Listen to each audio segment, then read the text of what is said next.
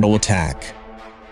UK and US send aircraft carrier 32 F-35 after China claimed drove away US warship.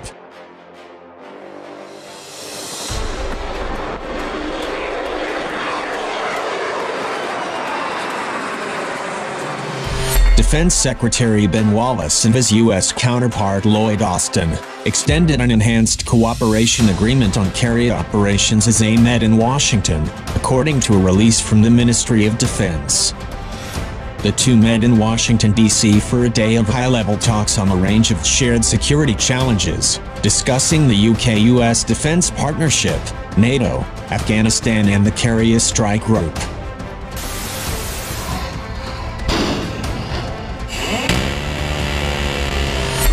UK-US defense cooperation is the broadest, deepest, and most advanced of any two countries in the world, combining the biggest defense budget in the world with the biggest in Europe, and the pair discussed opportunities to further deepen that partnership.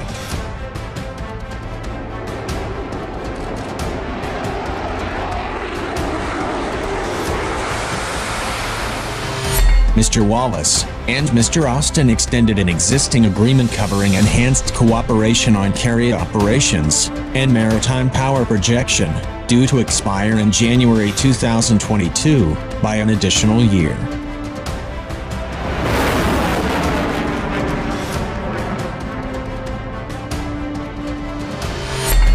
It comes as UK and US forces make their way 26,000 nautical miles around the world as part of the UK-led Carrier Strike Group 21, projecting reach and influence, and reassuring allies with a series of over 70 engagements, joint exercises and operations.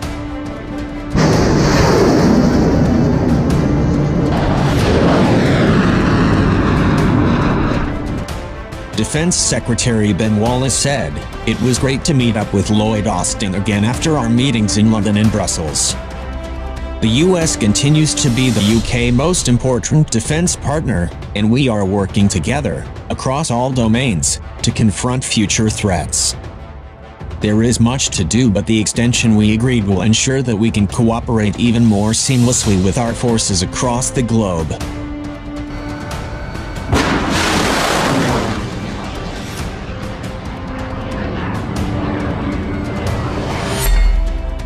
The extended agreement lays down guidelines to ensure the generation, training, and operation of both nations' carrier forces are harmonized and effective, maximizing and maintaining interoperability as both forces evolve and modernize to meet the threats of the future.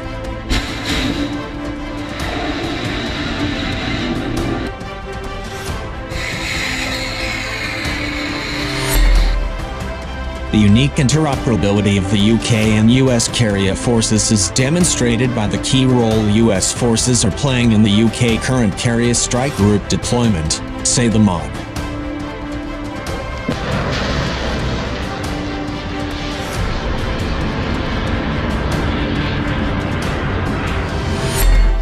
Nine ships, 32 aircraft, and 3,700 personnel set sail in May, led by the UK new aircraft carrier HMS Queen Elizabeth, on the Strike Group's 7-month maiden operational deployment around the world. The integration of US destroyer USS The Sullivans and 10 Marine Corps F-35B jet into Carrier Strike Group 21 shows our intent to further improve interoperability between NATO allies, as we jointly develop 5th-generation carrier strike capability. The deployment is emblematic of how the US and UK work together to defend our shared values, uphold the rules, international order, and tackle the threats of the future.